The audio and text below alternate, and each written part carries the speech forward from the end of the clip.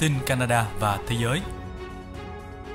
Nhanh chóng, trung thực, chính xác. Culture Channel, kênh tin tức uy tín hàng đầu của người Việt tại Canada. Kính chào quý vị và các bạn đến với bản tin Canada và thế giới trên kênh Culture Channel và trên các nền tảng của tạp chí Culture Magazine, là tờ tạp chí văn hóa đời sống song ngữ Anh Việt duy nhất tại Canada. Trong bản tin ngày 18 tháng 5 hôm nay, mời quý vị theo dõi một số tin tức đáng chú ý sau đây. Bạn có nên đeo khẩu trang trong thời điểm hiện tại hay không? Các đảng chính trị hứa hẹn gì cho các xe điện? Ngôi sao đội Toronto Maple Leafs bị cướp xe trong vụ cướp có vũ khí. Bất động sản khu vực đại đô thị Toronto bước vào thị trường của người mua. Dự báo thời tiết của tỉnh BC cho thấy một cơn bão mạnh bất thường với lớp tuyết dày lên đến 30 cm. Tỉnh Alberta bắt đầu thí điểm chương trình giảng dạy khoa học và tiếng Pháp vào tháng 9. Người nói tiếng Anh chia sẻ mối lo ngại về việc làm vì dự luật 96 ở tỉnh Quebec. Trên thế giới, Tổng thống Zelensky kêu gọi ngành công nghiệp giải trí lên tiếng về cuộc xâm lược Ukraine của Putin tại liên hoan phim Cannes lần thứ 75. Tổng thống Biden gọi vụ xả súng ở Buffalo là khủng bố, lên án những người theo chủ nghĩa da trắng thượng đẳng. FDA phê duyệt mũi tiêm nhắc lại của Pfizer cho trẻ em từ 5 đến 11 tuổi. SpaceX của Elon Musk sắp sửa trở thành công ty khởi nghiệp giá trị nhất của Hoa Kỳ. Thượng đỉnh Hoa Kỳ và ASEAN và kỳ vọng của Mỹ về quan hệ đối tác với Việt Nam. Một giáo viên mẫu giáo ở Yên Bái trùm túi ni lông lên đầu của trẻ vì bé không chịu ngủ. Và trong phần tin chi tiết, chúng tôi sẽ có một số tin tức đáng chú ý khác.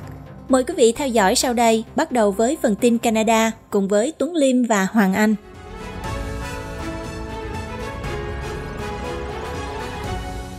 Bạn có đeo khẩu trang trong thời điểm hiện tại không?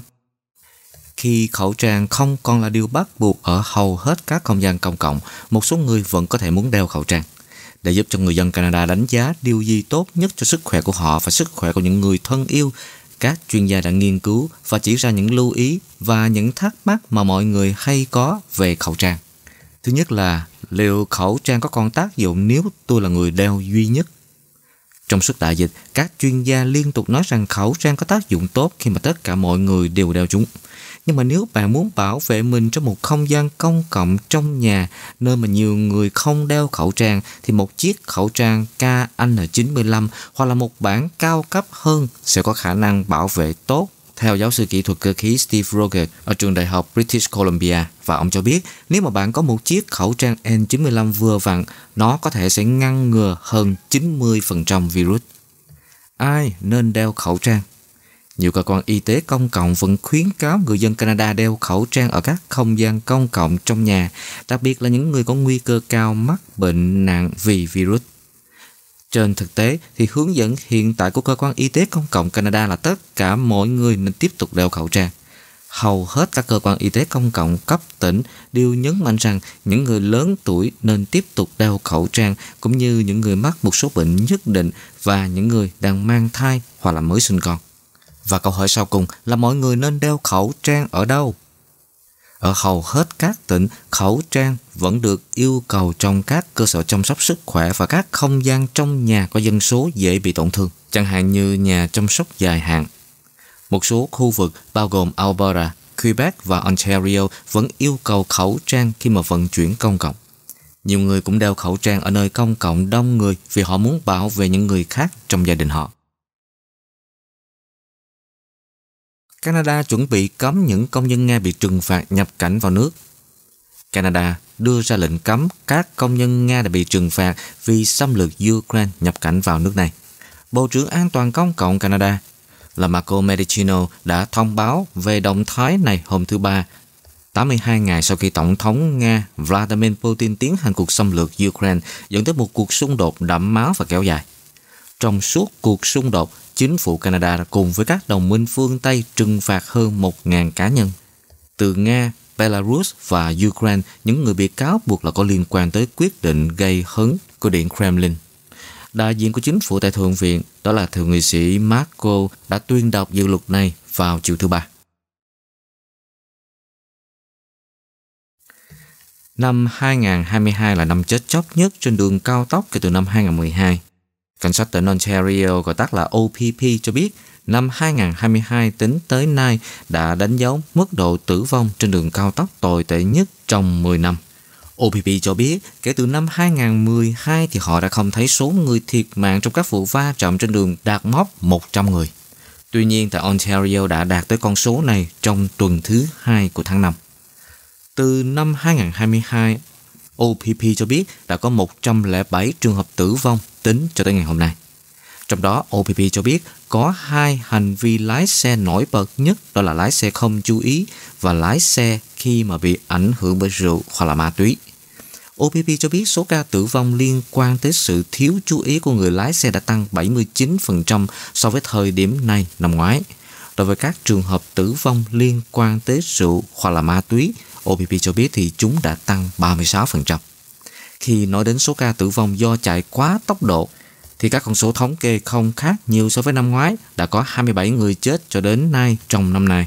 Nhưng mà đây vẫn là nguyên nhân tử vong lớn nhất. Có 15 trường hợp tử vong liên quan tới không thắt dây an toàn, tăng nhẹ so với năm ngoái. OPP cho biết những người lái xe không an toàn và những hành khách không thắt dây an toàn đang tạo nên tiền đề cho một năm đặc biệt bi thảm. Trong chiến dịch tranh cử chức lãnh đạo ở tỉnh Ontario, các đảng chính trị đã hứa gì cho các xe điện? Xe điện EV có tiềm năng giảm đáng kể lượng khí thải gây hiệu ứng nhà kính, và khi giá xăng dầu đạt mức cao kỷ lục trên khắp tỉnh bang Ontario, sức hấp dẫn của chúng đối với người tiêu dùng ngày càng gia tăng. Nhưng trong khi Clean Energy Canada ước tính rằng chi phí trung bình của một chiếc xe điện rẻ hơn $10,000 so với một chiếc xe chạy xăng tương đương, thì chi phí trả trước của xe điện cao hơn, có nghĩa là chúng vẫn nằm ngoài tầm với của nhiều người dân tỉnh Ontario. Theo Scotiabank, chi phí của một chiếc xe điện mới ở Canada là từ 32.000 đến 160.000 đô. Trong khi đó thì sự có sẵn của các cơ sở trạm sạc cho các phương tiện là một dấu hỏi. Ví dụ, thành phố Toronto muốn có 3.200 trạm sạc trong thành phố trong vòng 3 năm tới, nhưng cho đến nay chỉ mới có 864 trạm sạc. Tất cả 4 đảng chính trị lớn của tỉnh Ontario đều nói nhiều về xe điện EV trong các nền tảng chiến dịch bầu cử của họ. Và đây là những gì họ nói rằng họ sẽ làm trong hồ sơ. Đối với đảng bảo thủ cấp tiến PC, đảng bảo thủ cấp tiến đã loại bỏ các khoản giảm giá của tỉnh cho việc mua xe điện và trạm sạc khi họ thành lập chính phủ sau cuộc bầu cử năm 2018. Lãnh đạo PC ông Doug Ford không đưa ra dấu hiệu nào cho thấy đảng sẽ mang lại chương trình đó nếu được bầu. Thay vào đó, đảng PC đã nhấn mạnh kế hoạch biến Ontario thành một trung tâm sản xuất xe điện. Ngân sách trước bầu cử của đảng PC cho biết, trong 18 tháng qua, lĩnh vực xe hơi ở Ontario đã chứng kiến hơn 12 tỷ đô la đầu tư cho các nhiệm vụ sản xuất xe mới và sản xuất pin. Còn đảng tự do Liberal, đảng tự do đang đề xuất một khoản giảm giá lên đến 8.000 đô la khi mua xe điện, cùng với khoản giảm giá 5.000 đô la của liên bang. Họ cũng sẽ cung cấp một khoản giảm giá lên đến 1.500 đô la cho chi phí của các trạm sạc. Khoản giảm giá xe sẽ chỉ áp dụng cho các xe dưới 65.000 đô la. Đảng này cho biết họ sẽ yêu cầu 60% tổng số xe chở khách mới được bán ở tỉnh Ontario không phát thải vào năm 2030, tăng lên 100% doanh số xe vào năm 2035. Đảng sẽ yêu cầu tất cả các phương tiện khu vực công được mua phải không phát thải. Giống như các đảng khác, đảng tự do nói rằng họ sẽ biến Ontario thành trung tâm sản xuất xe điện và pin.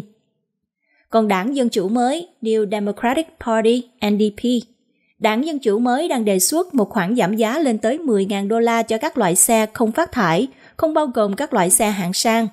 Đảng này nói rằng khoản giảm giá này sẽ tập trung đặc biệt vào các phương tiện được sản xuất tại tỉnh Ontario, nhưng không nói rõ thêm.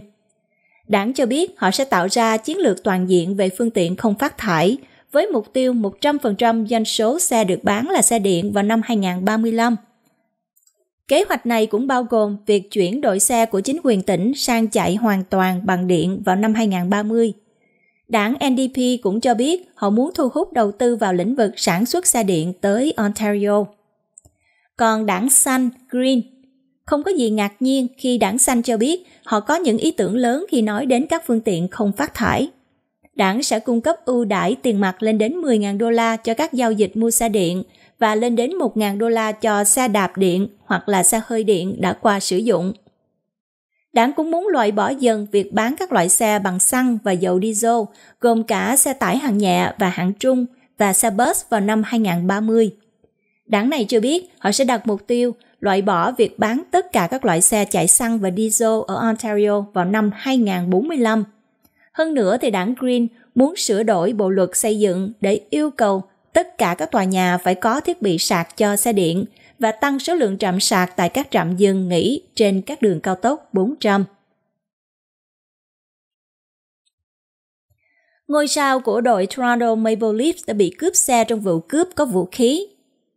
Vào ngày hôm qua, Culture có đưa tin về một chiếc xe Range Rover bị cướp ở Toronto, nhưng không có thông tin chi tiết nào được đưa ra về chủ nhân của xe. Ngày hôm nay, chúng tôi được biết ngôi sao của Toronto Maple Leafs là Mitch Marner là nạn nhân của vụ cướp xe ở Toronto vào tối thứ Hai. Đội này đã xác nhận. Đội Toronto Maple Leafs cũng cho biết cầu thủ khúc công cầu của họ không bị hề hấn gì trong vụ việc. Cảnh sát Toronto đã thông báo rằng họ được gọi đến khu vực Queensway Avenue và Islington vào khoảng 7 giờ 46 tối vì các báo cáo về một người đàn ông bị cướp xe. Cảnh sát đang truy lùng 3 nghi phạm được trang bị 2 khẩu súng ngắn và một con dao mà đã chạy trốn trên chiếc Range Rover màu đen bên ngoài một rạp chiếu phim. Thành phố Montreal đã tròn 380 tuổi vào ngày 17 tháng 5. Thành phố đã được thành lập vào ngày 17 tháng 5 năm 1642. Cái tên Montreal đầu tiên được dùng để chỉ ngọn núi, sau đó là đảo và cuối cùng là thành phố. Vào năm 1535, nhà thám hiểm người Pháp Jacques Cartier đã thực hiện chuyến đi thứ 2 đến New France và đã tuyên bố nó cho chiếc vương miện của Pháp, đặt tên nó là Montréal. Hơn 100 năm sau, vào năm 1642, Paul de Chomde thành lập Montreal với tên Ville Marie, một sự tôn vinh tôn giáo dành cho Đức Trinh Nữ Maria. Tên Ville Marie đã không còn được sử dụng vào khoảng năm 1665.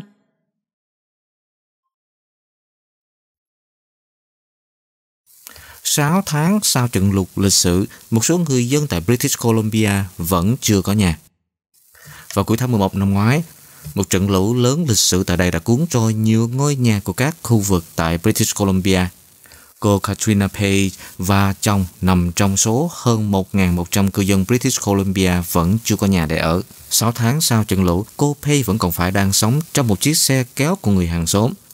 Và nhiều người dân khác có nhà bị cuốn trôi vẫn còn đang chờ câu trả lời tương lai về tài chính và nhà cửa của họ. Chính quyền tỉnh đã phân phối gần 7 triệu đô la từ chương trình hỗ trợ tài chính cho thảm họa đối với những người như là cô Page. Quỹ chỉ bù đắp cho họ một phần thiệt hại. Nhiều người mất nhà vẫn chưa tìm được nhà ở giá rẻ, kể cả những người đi thuê nhà.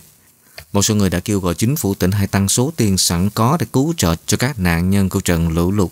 Cô Page vẫn đang chờ đợi trong tình trạng lấp lửng để tìm một ngôi nhà vĩnh viễn.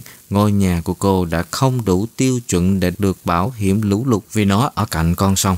Chương trình hỗ trợ tài chính cho thảm họa của tỉnh cung cấp hỗ trợ cho những tổn thất không thể cứu vãn được, chẳng hạn như sửa chữa và khôi phục những ngôi nhà bị hư. Tùy thuộc vào mức độ, mọi người có thể nhận được số tiền lên tới 300.000 đô la. Tỉnh đã đề nghị bồi thường cho cô Page từ quỹ cứu trợ. Tuy nhiên, cô ấy không cung cấp số tiền chính xác, nhưng mà nói rằng đó là một khoản tiền nhỏ, và cô cho biết nhà của cô trị giá khoảng 850.000 đô la. Ngọn lửa phá hủy ngôi làng ở tỉnh BC đã không thể dập tắt dù có phản ứng khẩn cấp.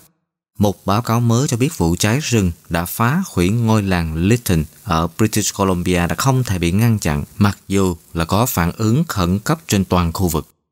Báo cáo cho biết các nhà khoa học đã tìm thấy nguyên nhân gốc rễ là do các công trình và nhà cửa dễ bắt lửa, chứ không phải là vấn đề cháy rừng. Ngay cả những phản ứng cứu hỏa tốt nhất có thể cũng sẽ bị áp đảo vì ít nhất 20 tòa nhà đã bị lửa nhấn chìm hoàn toàn trong vòng 80 phút và sẽ cần ít nhất là 60 xe cứu hỏa để ngăn chặn. Báo cáo bao gồm 33 khuyến nghị cụ thể về các cách giảm thiểu nguy cơ cháy rừng và đồng thời giảm mức độ phơi nhiễm của các yếu tố dễ gây cháy trong khu vực. Các đề xuất bao gồm bắt buộc cắt cỏ cao và cỏ dại xung quanh khu vực dân cư và các tuyến đường sơ tán, và những thay đổi về phát triển như là khoảng cách tối thiểu giữa các tòa nhà. Điều này có nghĩa là khoảng cách ít nhất là 8 mét đối với các cấu trúc 1 tầng và 13 mét đối với các tòa nhà 2 tầng. Báo cáo cũng cho biết các vật dễ cháy như là củi nên được ngăn cách khỏi các tòa nhà chính. Tác giả của báo cáo cũng nói rằng những phát hiện này cũng nên được sử dụng để giúp cho các cộng đồng khác chuẩn bị cho cháy rừng. 2 người đã thiệt mạng trong vụ cháy ở Lytton và phần lớn cộng đồng đã bị thiêu rụi vào ngày 30 tháng 6 năm ngoái. Giữa đợt nắng nóng đánh dấu ngày nóng nhất từng được ghi nhận ở Canada là 49,6 độ C ở Lytton. Người cha ở tỉnh BC lan tỏa tình yêu thương sau khi chỉ một người tới dự sinh nhật con trai của mình. Một người cha ở tỉnh BC cho biết ông hy vọng rằng bằng cách chia sẻ trải nghiệm gần đây về bữa tiệc sinh nhật của con trai mình, ông có thể giúp mang lại một số thay đổi cho những người có thể bị coi là khác biệt. Ông David Chen là một ông bố có 4 người con. 3 trong số đó có nhu cầu đặc biệt. Một trong số họ có tên là Max, năm nay đang học mẫu giáo. Cậu bé Max là người mắc chứng tự kỷ, đã trải qua rất nhiều thử thách để trở nên đủ thoải mái để đến trường, ông Chen cho biết. Ngay trong ngày đi học đầu tiên, ông Chen đã được gọi đến trường trong vòng nửa giờ để đón Max vì cậu bé không thể chịu được. Ông Chen cho biết cậu bé Max vẫn phải vất vả với sự tập trung và các bối cảnh xã hội và đồng thời rất khó khăn để giao tiếp ở mọi lúc. Nhưng đối với sinh nhật lần thứ 6 của Max thì anh Chen cho biết gia đình muốn làm một điều gì đó đặc biệt vì bữa tiệc sinh nhật là một nghi thức thông hành. Anh ấy nói rằng họ muốn có một bữa tiệc hoành tráng nên đã chọn một địa điểm và gửi thư mời. Thật không may, chúng tôi có một người đồng ý, 2 người từ chối và 16 người không trả lời. Điều đó đã khiến tôi cảm thấy trống rỗng. Ông Chen nói. Và anh cho biết sau khi câu chuyện của mình bắt đầu nhận được sự chú ý thì 5 trong số 16 phụ huynh đó đã liên hệ với ông. Ông Chen cho rằng anh rất là mừng vì Max dường như đã quên chuyện đó, nhưng mà chỉ vài tuần trước đó, một đứa trẻ khác ở trong lớp đã tổ chức tiệc sinh nhật và 16 trong số 19 đứa trẻ đã xuất hiện, bao gồm cả Max. Và ông Chen nói rằng Max đã có một khoảng thời gian tuyệt vời. Ông Chen nói ông không chỉ trích hoặc là đổ lỗi cho bất kỳ ai. Và rồi ông đã đăng một dòng tweet về trải nghiệm đó để nâng cao nhận thức, và ông ấy đã nhận được hàng trăm phản hồi từ những người lạ kể lại câu chuyện của chính họ. Có những người đã nói họ vẫn nhớ là phải trải qua một điều tương tự như thế trong 30 năm trước. Điều này cho thấy những trải nghiệm như thế có thể khiến cho người ta tổn thương rất lâu. Ông Chen hiện nay đang làm việc với trường học của con trai để tạo ra hướng dẫn về cách tổ chức một bữa tiệc sinh nhật thành công và gắn kết mọi người. Ông cũng đã sắp xếp với giáo viên của Max để tổ chức một bữa tiệc trong lớp cho con trai.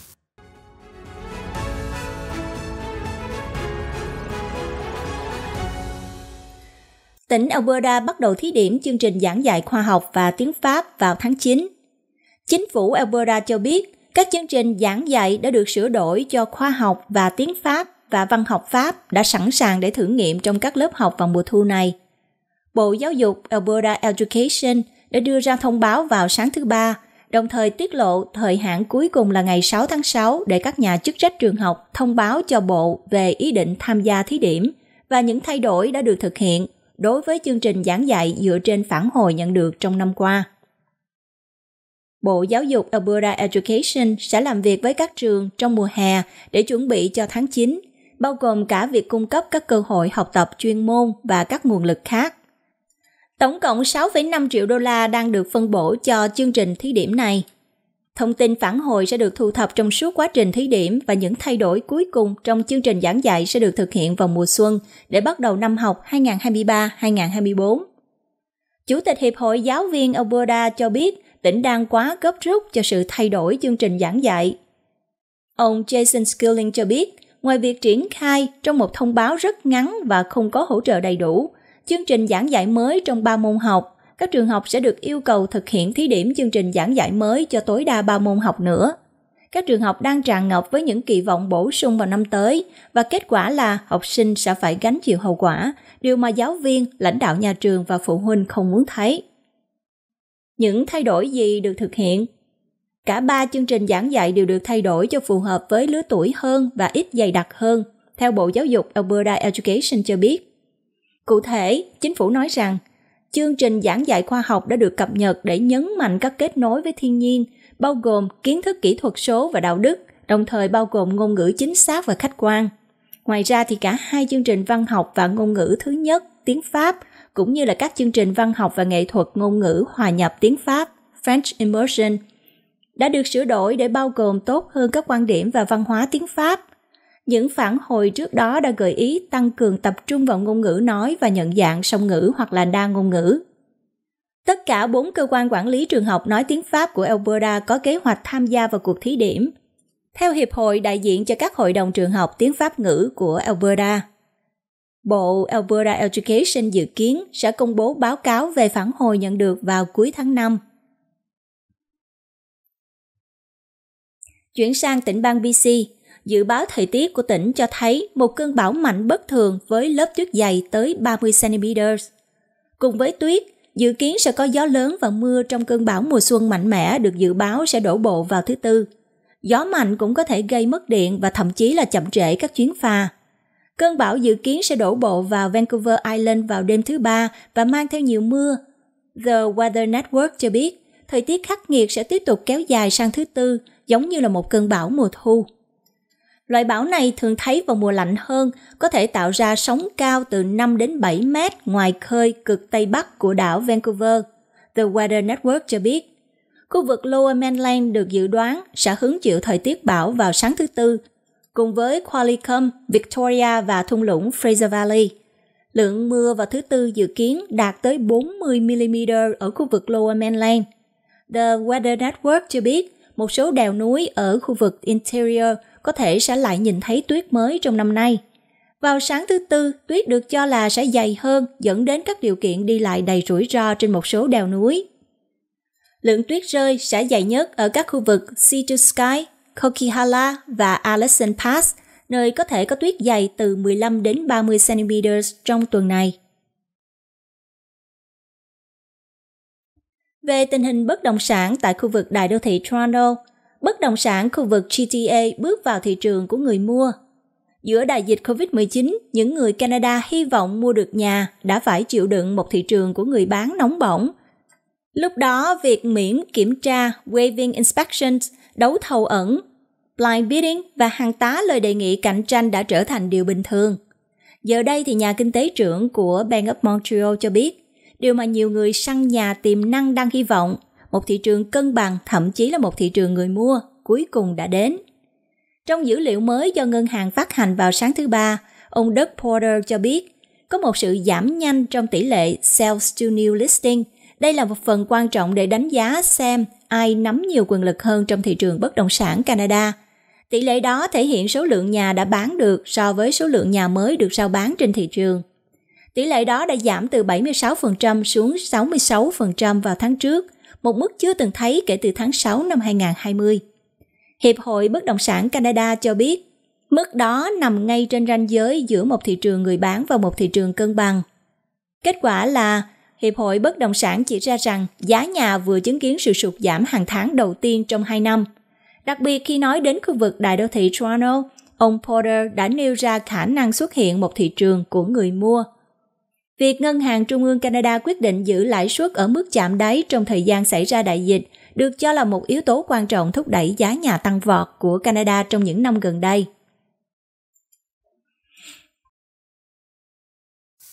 Người nói tiếng Anh chia sẻ mối lo về việc làm vì dự luật 96 ở Quebec. Khi viễn cảnh dự luật 96 ở Quebec được thông qua đang tới gần, thì mối quan tâm ngày càng tăng về việc sử dụng những người nói tiếng Anh. Dự luật 96 đề xuất cải cách về luật pháp ngữ của tỉnh. Một nghiên cứu mới từ Hội nghị bàn tròn việc làm của tỉnh cho thấy những người nói tiếng Anh có tỷ lệ thất nghiệp cao hơn và thu nhập thấp hơn so với những người nói tiếng Pháp. Những người ủng hộ thì nói rằng dự luật 96 sẽ chỉ làm trầm trọng thêm tình trạng người nói tiếng Anh bị đối xử phân biệt trong lực lượng lao động. Những người nói tiếng Anh chiếm 14,3% lực lượng lao động Quebec và 13,8% dân số của tỉnh. Những người nói tiếng Anh có tỷ lệ thất nghiệp trung bình là 8,9% ở Quebec, trong khi những người nói tiếng Pháp thì có tỷ lệ là 6,9%. Đối với thanh niên dưới 25 tuổi, tỷ lệ thất nghiệp là 16,3%, trong khi những người nói tiếng Pháp chỉ có tỷ lệ là 11,9%. Hiện tại thì nhiều người trong cộng đồng nói tiếng Anh đang cảm thấy bị tấn công bởi dự luật 96 và họ cho rằng quyền lợi của họ đối với giáo dục, dịch vụ y tế và vị trí của họ trong nền kinh tế đang bị đe dọa. Lệnh truy nã nghi phạm gây ra vụ đâm xe khiến cho bà mẹ 5 con tử vong ở Calgary. Cảnh sát Calgary cho biết rằng họ đã xác định được một nghi phạm bị truy nã trong một vụ việc dẫn tới cái chết của một bà mẹ có 5 người con ở Calgary. Angela McKenzie là chết vào ngày 10 tháng 5 sau khi bị tông bởi một trong hai chiếc xe đang truy đuổi và xả súng. Sự việc xảy ra vào khoảng 11 giờ tối tại giao lộ 36 Street và 17 Avenue SE. Vụ tai nạn chết người này đã khiến cho 5 người con của cô McKenzie trong độ tuổi từ 9 cho tới 17 tuổi trở thành trẻ mồ côi vì cha của chúng cũng đã qua đời vào tháng 2. Sau khi xem lại cảnh quay từ CCTV và phỏng vấn các nhân chứng và xử lý bằng chứng thu thập được từ hiện trường, cảnh sát đã ban hành lệnh truy nã trên toàn Canada đối với Taylor Amer, 29 tuổi, vì các tội danh bao gồm cố gắng giết người, ngộ sát, xả súng một cách liều lĩnh, sở hữu vũ khí bị cấm với số series bị xóa, sở hữu trái phép vũ khí bị cấm và sở hữu thiết bị bị cấm. Tội phạm này được biết là có một quá khứ tội phạm bao gồm liên quan tới các băng đảng có tổ chức, có tiền án cố ý giết người và đã từng bị kết án với các tội danh liên quan tới mua bán ma túy và các tội dùng vũ khí. Cảnh sát ban đầu tin rằng vụ nổ súng diễn ra vì những đụng độ ở trên đường, nhưng mà sau khi xác định những cá nhân liên quan và kiểm tra bằng chứng, thì giờ đó họ tin rằng vụ xả súng được nhắm mục tiêu và người lái chiếc Jetta là mục tiêu đã định. Một toa tàu 110 tuổi được bán với giá $45,000 và trở thành ngôi nhà của người về hưu ở tỉnh Ontario. Tham gia vào thị trường nhà ở tỉnh Ontario không chỉ là một thách thức đối với những người trẻ tuổi, nhưng bà Laurel Wynn gần đây đã hiểu được nỗi khổ khi bà mua một toa tàu ở gần Milton, tỉnh Ontario, trị giá $45,000. Bà Wynn, một cựu giáo viên tiếng Anh, gần đây đã mua toa tàu năm 1912 ở Campbellville, ngay phía tây Milton. Toa tàu trước đây được gắn vào xe lửa và thường được dùng làm văn phòng cho người chỉ huy. Theo nhà môi giới bất động sản Jennifer Crane của Zukasa, toa này trước đây thuộc sở hữu của Cơ quan Đường sắt Quốc gia Canada và có từ năm 1912. Bên trong là một không gian sống nhỏ với trần nhà cao 6 feet 5 inch, không có phòng tắm và không có nhà bếp. Nó hiện nằm trong bãi đậu xe của một nhà hàng Thái Lan và một cửa hàng nội thất với đường ray xe lửa ngay phía sau nó. Khi bất động sản này được giới thiệu cho cô Crane, cô đã nhận được gần 50 lời đề nghị trong thời gian 5 tháng mà nó được rao bán, nhưng hầu hết mọi người đều muốn chuyển nó thành một cửa hàng kem hoặc là một cơ sở kinh doanh nhỏ. Trước đây nó được dùng như một văn phòng. Trong khi cô Crane miêu tả ngôi nhà là không thích hợp để ở do thiếu những thứ cần thiết cơ bản. Cô luôn nghĩ rằng mình sẽ tìm được người có thể biến nó thành nhà của họ. Và người đó là bà Wynn, người vừa bán căn nhà trước đó của mình vào tháng 2 năm ngoái. Một ngôi nhà schoolhouse ở phía nam Bancroft được xây năm 1921, với hy vọng được chuyển đến gần gia đình hơn ở thành phố Oakville. Nhưng bà Wynn biết rằng Oakville quá đắt đỏ so với ngân sách của mình, và khi bà tìm kiếm nhà đã có rất ít lựa chọn hợp lý cho một người ở. Theo số liệu từ Hội đồng Bất động sản Toronto, giá bán nhà trung bình vào tháng 4 năm 2022 là $1.254.436, tăng 15% so với tháng 4 năm 2021. Bà Wynn nói rằng, trừ khi bà đi làm trở lại, bà không thể nào tìm được một căn nhà đắt hơn và thế chấp cũng quá đắt. Bà không ngại mua một căn nhà nhỏ hơn, miễn là bà có một nơi để sống thoải mái. Để cải tạo lại toa tàu này, bà sẽ cần vài ngàn $, để giúp nó đủ sống. Nhưng bà rất vui với điều đó. Hiện tại thì bà trả cho chủ sở hữu của lô đất thương mại $500. nhưng bà đang có kế hoạch di dời toa tàu khi nó được sửa chữa xong. Một người lạ đã giữ kẻ cướp cho đến khi cảnh sát đến sau khi một người phụ nữ bị cướp ở Rexdale. Cảnh sát Toronto đang tìm kiếm 2 nghi phạm sau khi cảnh sát nói rằng có 3 người đàn ông đã cướp một phụ nữ ở Rexdale cạnh một Walmart vào đầu giờ tối thứ Ba. Cảnh sát cho biết ngay trước 6 giờ chiều tại khu vực Islington Avenue và Berkenmont Avenue, 3 người đàn ông đã tiếp cận nạn nhân trong một bãi đậu xe ở một cửa hàng lớn, lấy ví của cô và yêu cầu chìa khóa của cô trước khi những người qua đường nghe thấy tiếng hét của cô và đến giúp. Một trong những người tới giúp đã giữ một người đàn ông cho đến khi cảnh sát đến hiện trường. 2 kẻ cướp khác đã trốn khỏi khu vực, không rõ là đi bộ hay là đi xe vào thời điểm này. Người phụ nữ không bị thương và cảnh sát nói rằng họ đang tạm giữ một người và một trong 2 người đàn ông khác đã bỏ chạy, đã đánh rơi một khẩu súng. Các sĩ quan vẫn đang ở khu vực tìm kiếm nghi phạm. Và sau đây là cập nhật nhanh về tình trạng COVID-19 ở Canada. Tính đến tối ngày 17 tháng 5, Canada báo cáo có thêm 3.456 ca COVID-19 mới, nâng tổng số ca COVID-19 của Canada lên mức 3.829.357 người. Có thêm 31 ca tử vong. Hiện có 280.872 ca còn bệnh đang được theo dõi. Tổng số ca tử vong đến nay là 40.296 người. Hơn 90,2% số người từ 5 tuổi trở lên đã tiêm một liều vaccine và 86,2% đã tiêm đầy đủ 2 liều. Có hơn 18,5 triệu mũi tiêm thứ 3, tức là 48,6% dân số đã được tiêm liều thứ 3. Trên khắp các tỉnh bang, tỉnh Ontario báo cáo có 1.028 ca bệnh mới và 11 ca tử vong. Tỉnh Quebec thì báo cáo 625 trường hợp mới và 14 ca tử vong. New Brunswick trong 7 ngày qua báo cáo 1.004 trường hợp nhiễm mới và 5 trường hợp tử vong. Prince Edward Island trong 7 ngày qua báo cáo 792 ca nhiễm mới và 1 ca tử vong. Vùng lãnh thổ Yukon có thêm 7 ca nhiễm mới. Tất cả các tỉnh bang còn lại không đưa ra cập nhật con số COVID-19.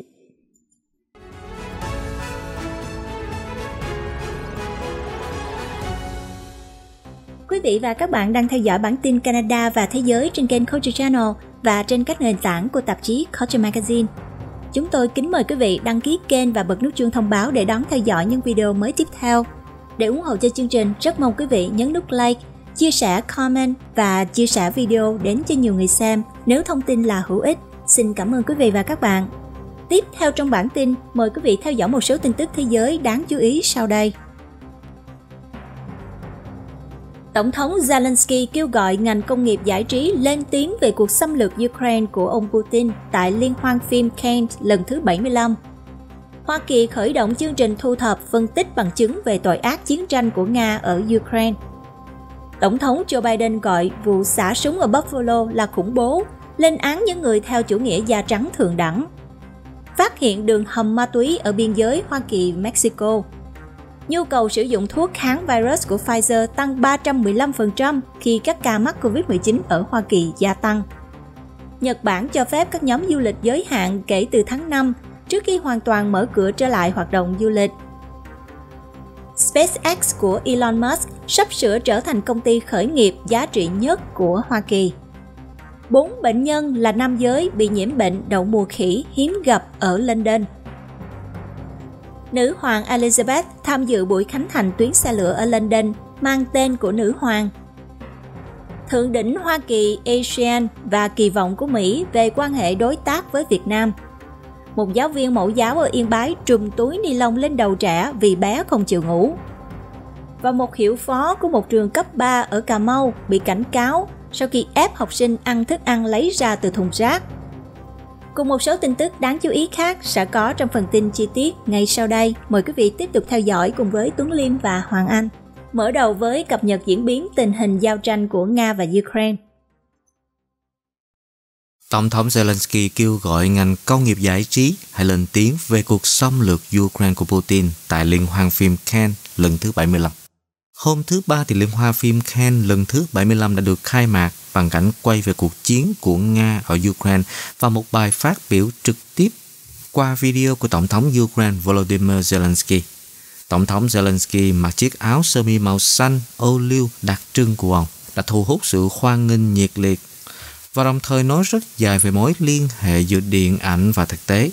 Ông đã liên hệ những bộ phim như Apocalypse Now, Tận thế đêm nay của Francis Ford Coppola và The Great Dictation, nhà độc tài vĩ đại của Charlie Chaplin, để cho thấy chúng không khác gì hoàn cảnh hiện tại của Ukraine. Theo đó, thì vị tổng thống Ukraine đã thúc giục các nhà làm phim không im lặng trong khi hàng trăm người tiếp tục chết vì chiến tranh tại Ukraine. Chiến tranh luôn là đề tài hiện diện thường xuyên tại Cannes. Liên hoan phim năm nay đã cấm những người Nga có quan hệ với chính phủ đến tham dự. Tòa án quốc tế cử 42 chuyên gia tới Ukraine để điều tra tội ác chiến tranh. Công tố viên trưởng của Tòa án Hình sự Quốc tế hôm thứ Ba cho biết họ đã triển khai một đội ngũ gồm 42 nhà điều tra, chuyên gia pháp y và nhân viên hỗ trợ tới Ukraine. Công tố viên Karim Khan cho biết nhóm nghiên cứu của ông làm việc với các nhà chức trách tại Ukraine sẽ kết nối các cuộc điều tra hiện trường vụ án và củng cố bằng chứng đanh thép. Kể từ khi cuộc xâm lược của Nga bắt đầu cách đây chưa đầy 3 tháng, hàng ngàn người dân Ukraine được cho là đã thiệt mạng. 40 tỷ Mỹ Kim tài trợ cho Ukraine sắp được phê duyệt. Quốc hội đã sẵn sàng thông qua hơn 40 tỷ Mỹ Kim tài trợ khẩn cấp để hỗ trợ Ukraine, số tiền lớn hơn gần 3 lần so với những gì Mỹ cam kết trong lĩnh vực quân sự, nhân đạo và các hỗ trợ khác để giúp Ukraine đánh trả cuộc xâm lược của Nga. Nếu được thông qua, ước tính Mỹ đã viện trợ 53,7 tỷ Mỹ Kim cho Ukraine. Con số này không bao gồm chi phí tái thiết, ước tính khoảng 600 tỷ Mỹ Kim. Trong cùng ngày, thì Nhà Trắng cho biết Tổng thống Biden sẽ có một cuộc gặp tại Tòa Bạch Ốc với các nhà lãnh đạo của Thụy Điển và Phần Lan vào ngày thứ Năm để thảo luận về đơn xin gia nhập NATO của các quốc gia này. Hoa Kỳ khởi động chương trình thu nhập phân tích bằng chứng về tội ác chiến tranh của Nga ở Ukraine. Bộ Ngoại giao Hoa Kỳ hôm thứ Ba đã thông báo đã khởi động một chương trình mới nhằm thu thập và phân tích bằng chứng về tội ác chiến tranh và các hành động tàn bạo khác do Nga gây ra tại Ukraine. Theo Bộ Ngoại giao của Hoa Kỳ cho biết, chương trình mới được gọi là Đài quan sát xung đột Conflict Observatory sẽ cung cấp tài liệu xác minh và phổ biến bằng chứng nguồn mở về các hành động của Nga ở Ukraine. Chương trình mới đang được thành lập với khoản đầu tư ban đầu là 6 triệu Mỹ Kim sẽ phân tích và lưu giữ thông tin, bao gồm những hình ảnh vệ tinh và thông tin được chia sẻ trên phương tiện truyền thông xã hội. Vì vậy, nó có thể được sử dụng trong các cơ chế trách nhiệm giải trình đang diễn ra và trong tương lai. Những diễn biến về cuộc chiến Nga-Ukraine trên mặt đất. Thanh tra nhân quyền của Ukraine cho biết quân đội Nga hiện nay đang giữ hơn 3.000 dân thường từ Mariupol tại một thuộc địa hình sự cũ, một địa điểm gần với khu định cư Olenivka ở vùng Donetsk, miền đông của Ukraine. Chính quyền thành phố Melitopol cho biết binh sĩ Ukraine được cho là đã giết một số sĩ quan cao cấp của Nga ở khu vực này. Không có chi tiết về vụ giết người được đưa ra và báo cáo không thể được xác nhận ngay lập tức. Tổng thống Ukraine Zelensky cho biết lực lượng Nga đã bắn tên lửa vào khu vực phía tây của Lviv cùng với các khu vực Sumy và Chernihiv ở phía đông bắc và đồng thời thực hiện các cuộc không kích ở Luhansk, khu vực phía đông của Ukraine. Bên cạnh đó, thì các khu vực biên giới của Ukraine cũng đã chứng kiến những hoạt động phá hoại của Nga. Theo Tổng thống Zelensky cho rằng người Nga không thể chứng tỏ bất kỳ thành công nào trong các khu vực mà họ đang cố gắng tấn công. Vì vậy, họ đang cố gắng thể hiện thành công thông qua các tên lửa và các hoạt động khác, nhưng chúng đều vô hiệu. Thành phố Mariupol gần như đã sụp đổ khi mà binh sĩ Ukraine đang rời khỏi nhà máy thép Azovstal, nơi đã phải chịu đựng các cuộc bắn phá không ngừng trong nhiều tháng. Mariupol đang đứng trước nguy cơ trở thành thành phố lớn nhất rơi vào tay của Nga. Trong cuộc hội đàm qua điện thoại với người đồng cấp với Ukraine, thì Tổng thống Pháp Macron đã xác nhận rằng các hoạt động chuyển giao vũ khí của Pháp sẽ tiếp tục và cường độ sẽ tăng lên trong những ngày và tuần tới cùng với việc chuyển giao thiết bị nhân đạo. Quốc hội Phần Lan đã hoàn toàn tán thành đề nghị gia nhập NATO của chính phủ nước Bắc Âu. Các nhà lập pháp tại cơ quan lập pháp Eduskunta có 200 ghế đã bỏ phiếu với 188 phiếu thuận, 8 phiếu chống. Với kết quả này, Phần Lan đã có thể tìm kiếm tư cách thành viên trong Liên minh quân sự phương Tây gồm 30 thành viên. Để ăn mừng sự kiện này, một nhà máy sản xuất bia quy mô nhỏ của Phần Lan đã tung ra một loạt bia mang nhãn hiệu NATO.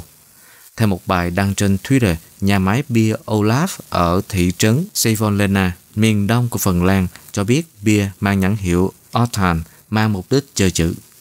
OTAN là tên viết tắt tiếng Pháp của NATO, Tổ chức Hiệp ước Bắc Đại Tây Dương, với hai ngôn ngữ chính thức là tiếng Anh và tiếng Pháp.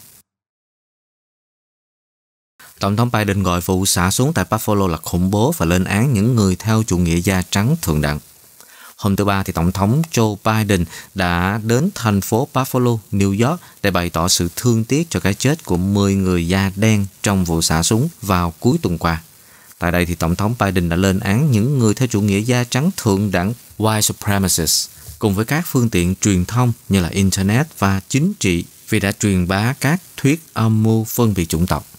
Theo đó, vị Tổng thống đã nói rằng những gì xảy ra ở đây rất đơn giản và dễ hiểu, đó là khủng bố trong nước. Ông cũng nói thêm rằng sự căm ghét và sự sợ hãi được cung cấp quá nhiều oxy bởi những người giả vờ yêu nước Mỹ. Sau cuộc gặp gỡ với các gia đình nạn nhân cũng như những người phản ứng đầu tiên với vụ xả súng, Tổng thống Biden đã cho rằng quyền thượng đẳng của người da trắng là một chất độc. Chúng ta cần phải nói rõ ràng và mạnh mẽ nhất có thể rằng hệ tư tưởng về quyền tối cao của người da trắng là không có chỗ đứng tại Hoa Kỳ. Trước đó, Tổng thống Biden đã yêu cầu Quốc hội kiểm tra lý lịch đối với những người mua súng và cấm các loại vũ khí tấn công kiểu quân đội cũng như các loại súng với ổ đạn có sức chứa lớn. Danh sách người được cho là chính thức mất tích ở Mexico tăng lên hơn 100.000 người. Tính đến thứ Hai, dữ liệu của chính phủ Mexico cho thấy số liệu chính thức được liệt kê là mất tích ở Mexico đã tăng lên hơn 100.000 người. Dữ liệu được đưa ra trong bối cảnh các gia đình đang kêu gọi chính quyền làm nhiều hơn nữa để tìm kiếm nạn nhân của bạo lực có liên quan đến tội phạm có tổ chức. Cơ quan đăng ký quốc gia về những người mất tích của Bộ Nội vụ cho biết, trong 2 năm qua, tỷ lệ này đã tăng từ khoảng 73.000 người lên hơn 100.000 người, hầu hết là nam giới. Các nhóm nhân quyền và gia đình của những người mất tích đã bày tỏ sự báo động và kêu gọi chính phủ khẩn trương thực hiện các cuộc tìm kiếm và điều tra hiệu quả hơn. Các trường hợp mất tích đã tăng đột biến kể từ năm 2007, sau khi cựu tổng thống Philip Calderon đã cử quân đội xuống đường để chống lại những kẻ buôn ma túy, gây ra làn sóng bạo lực mà chính quyền hiện tại vẫn đang phải vật lộn. Một báo cáo được đưa ra vào tuần trước cũng tiết lộ rằng các trường hợp người di cư mất tích ở Mexico đã tăng gần gấp 4 lần vào năm 2021 so với năm 2020.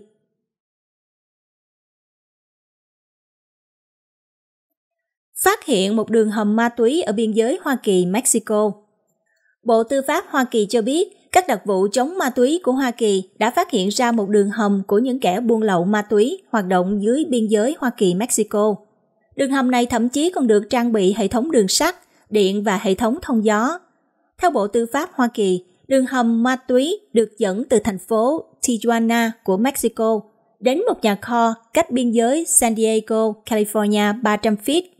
Đường hầm này ước tính dài hơn 1.750 feet, tức là 530 mét.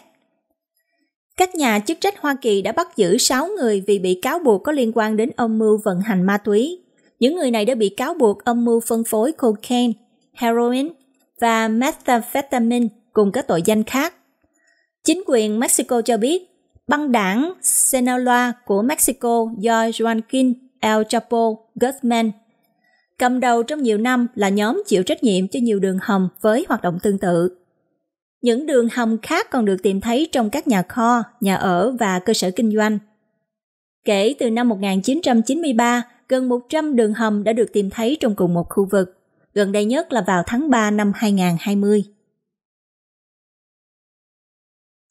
Liên quan đến tình hình dịch bệnh, nhu cầu sử dụng thuốc kháng virus của Pfizer tăng 315% khi các ca mắc COVID-19 ở Hoa Kỳ gia tăng. Các quan chức y tế Hoa Kỳ hôm thứ Ba cho biết, Nhu cầu điều trị COVID-19 bằng thuốc kháng virus đường uống Paxlovid của Pfizer đã tăng 315% trong 4 tuần qua. Theo Bộ Y tế và Dịch vụ Nhân sinh cho biết, gần 115.000 liệu trình điều trị bằng Paxlovid đã được phân phát trong tuần đầu tiên của tháng 5. Tổng cộng có 668.954 liệu trình Paxlovid đã được phân phát trong số 3,3 triệu liệu trình sẵn có. Nguyên nhân của sự gia tăng này là tỷ lệ thuận với các trường hợp COVID-19 hiện tại ở Hoa Kỳ. Theo thống kê của Reuters, Hoa Kỳ có trung bình gần 97.000 ca mắc COVID-19 mới mỗi ngày, tăng so với khoảng 73.000 ca một tuần trước đây. Trung tâm Kiểm soát và Phòng ngừa Dịch bệnh Hoa Kỳ hôm thứ Ba ước tính rằng khoảng một nửa số ca nhiễm trùng vào tuần trước là từ dòng biến thể phụ BA.2.12.1 của biến thể Omicron, đã gia tăng kể từ giữa tháng 4 và đã là chủng vượt trội hơn nhiều ở bờ đông Hoa Kỳ. Dựa trên dân số, vùng Đông Bắc Hoa Kỳ đã chứng kiến sự gia tăng nhiều nhất về số ca mắc mới trong 7 ngày qua, dẫn đầu là Connecticut, Rhode Island và Massachusetts. Trong khi đó, thì các bang có nhiều ca nhập viện nhất dựa trên dân số là Maine, New York và Delaware. Số ca tử vong do COVID-19 tại Hoa Kỳ hiện đang ở mức khá ổn định, với trung bình hàng ngày từ 300 đến 500 người. Kể từ khi bắt đầu đại dịch, hơn 1 triệu cư dân Hoa Kỳ đã tử vong vì COVID-19. Cho đến nay, chính phủ Hoa Kỳ đã vận chuyển khoảng 360 triệu bộ xét nghiệm coronavirus đến các hộ gia đình trên cả nước. FDA phê duyệt mũi tiêm nhắc lại của Pfizer và BioNTech cho trẻ em từ 5 cho tới 11 tuổi. Cơ quan Quản lý Thực phẩm Dược phẩm Hoa Kỳ đã phê duyệt mũi tiêm nhắc lại vaccine COVID-19 của Pfizer và BioNTech cho trẻ em từ 5 cho tới 11 tuổi. Trung tâm Kiểm soát Phòng ngừa Dịch bệnh Hoa Kỳ, gọi tắt là CDC, vẫn cần phải cấp phép để triển khai mũi vaccine thứ 3 cho nhóm đối tượng này. Quyết định cuối cùng của CDC sẽ được công bố sau khi kết thúc cuộc họp dự kiến được tổ chức vào ngày thứ Năm. Hiện tại thì trẻ em dưới 5 tuổi ở Hoa Kỳ vẫn chưa đủ điều kiện để được tiêm vaccine COVID-19. Cho đến nay, khoảng 102,3 triệu người Mỹ đã được tiêm mũi vaccine nhắc lại đầu tiên.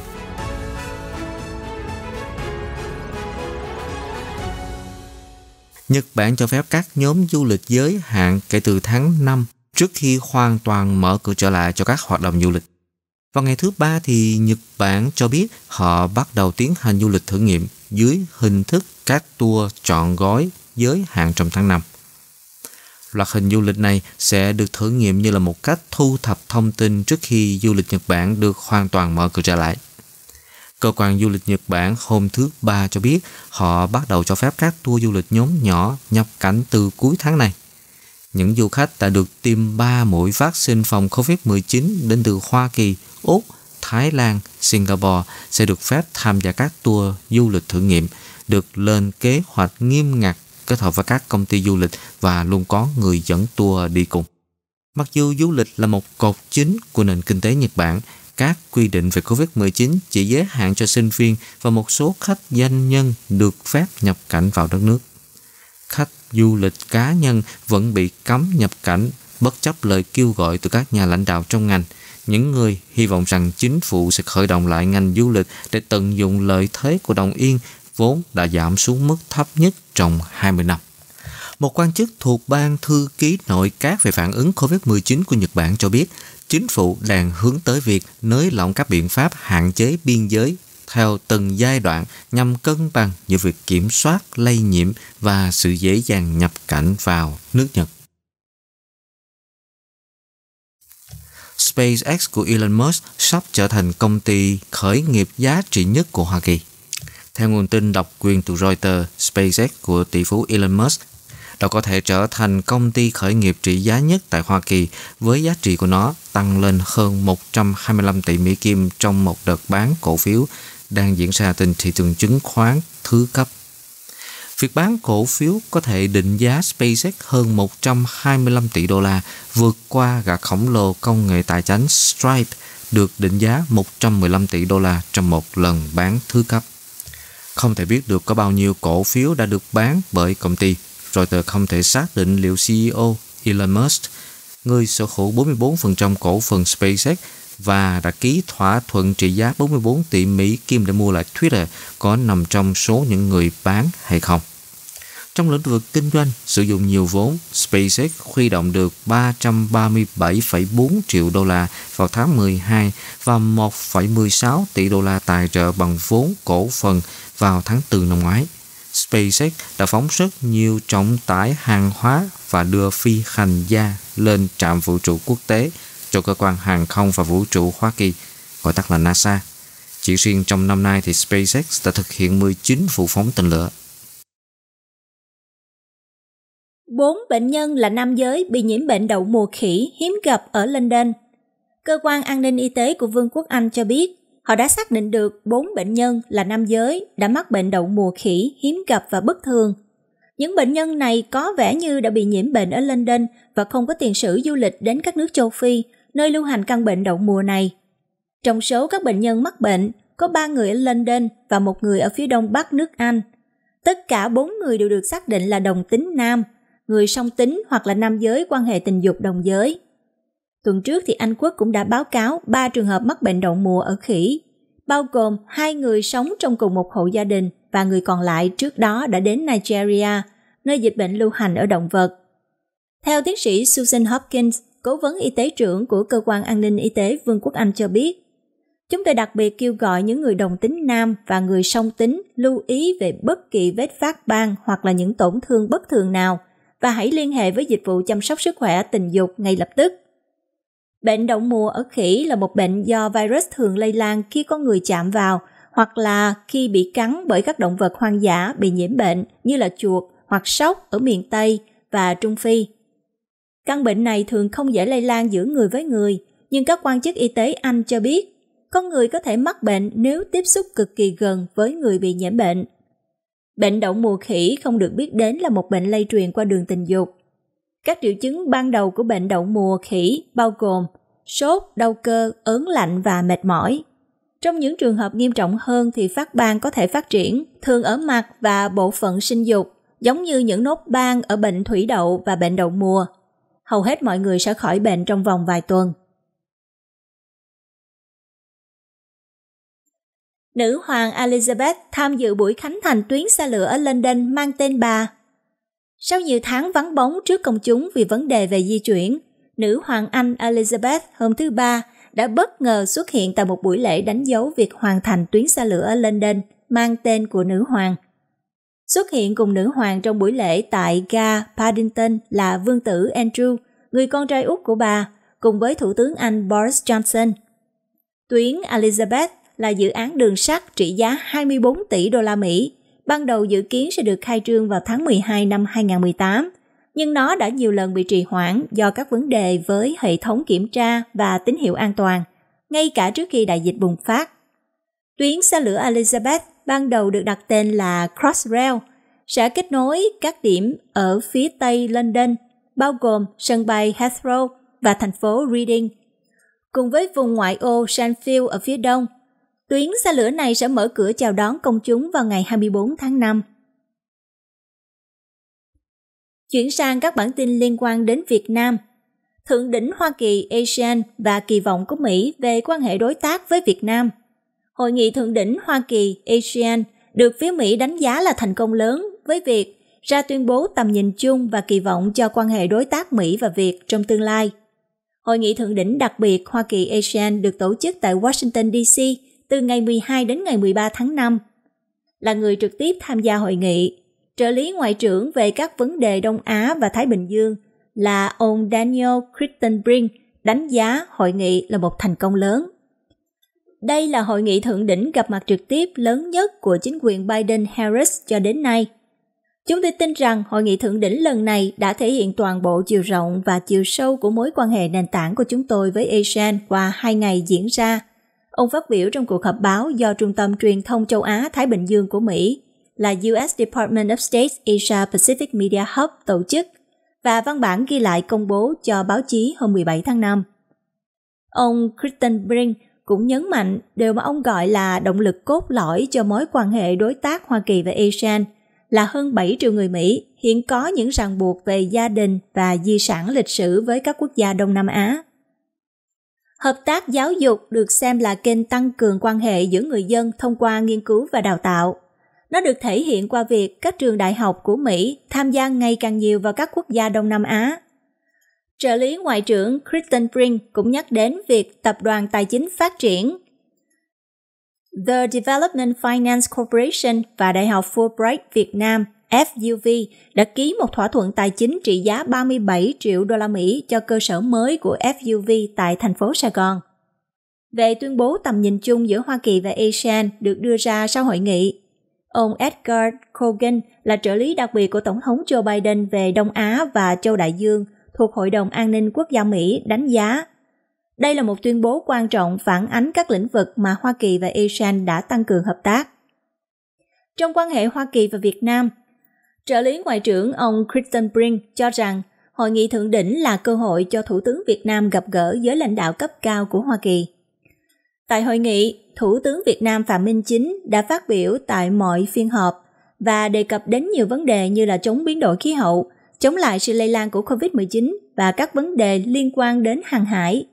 Ông Kristen Brink cho biết, nhắc đến cuộc gặp giữa Tổng thống Joe Biden và Thủ tướng Phạm Minh Chính tại tiệc chiêu đãi ở Nhà Trắng, ông Cogan cho rằng hai bên đã có các cuộc trò chuyện rất thẳng thắn và là dịp để Tổng thống Mỹ tăng cường quan hệ song phương với các nước trong khu vực.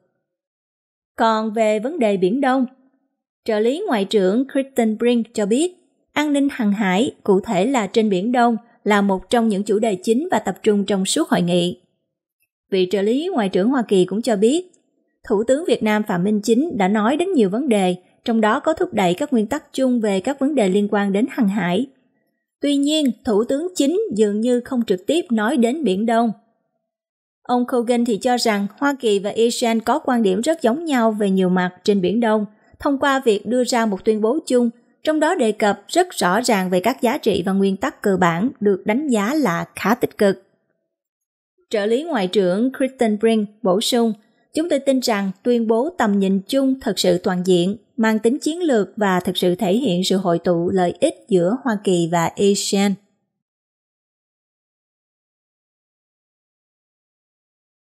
Một giáo viên mẫu giáo ở Yên Bái trùm túi ni lông lên đầu của trẻ chỉ vì bé không chịu ngủ.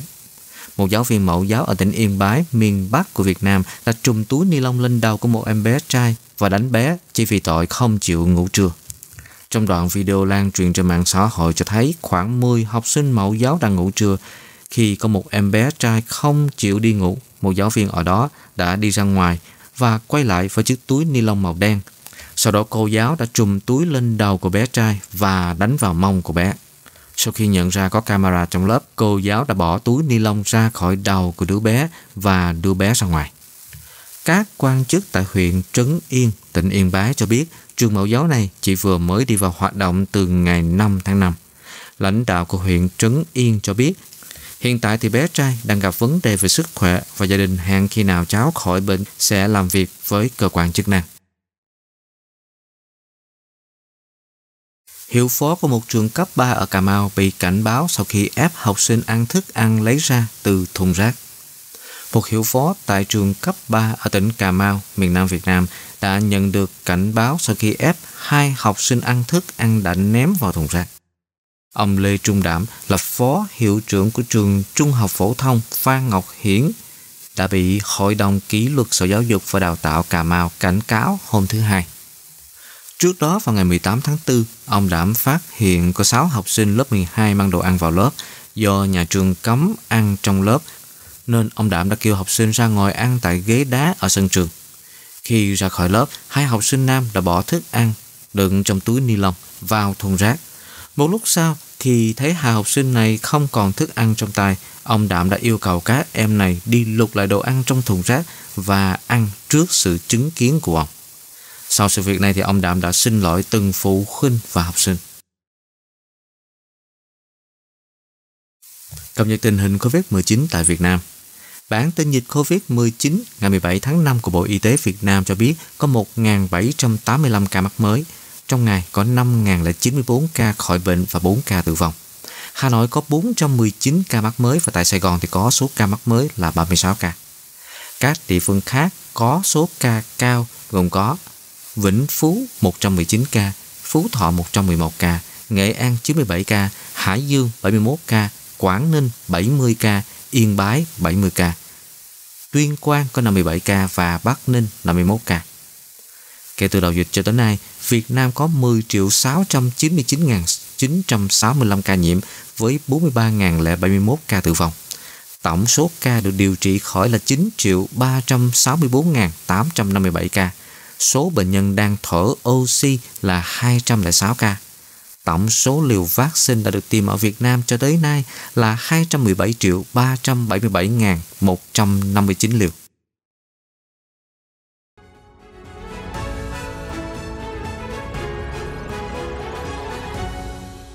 Và sau đây là cập nhật nhanh về tỷ giá đồng đô la Canada, giá dầu và giá vàng.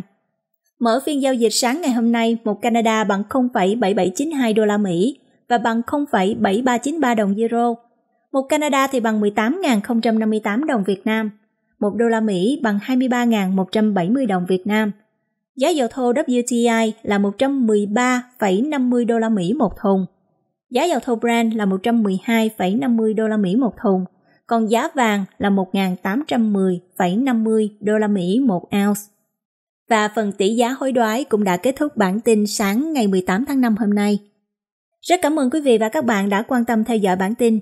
Kênh Culture Channel của chúng tôi có video tin tức cập nhật hàng ngày và cũng có các video về văn hóa và đời sống, tư vấn di dân di trú được cập nhật liên tục trong tuần. Kính mời quý vị đón theo dõi.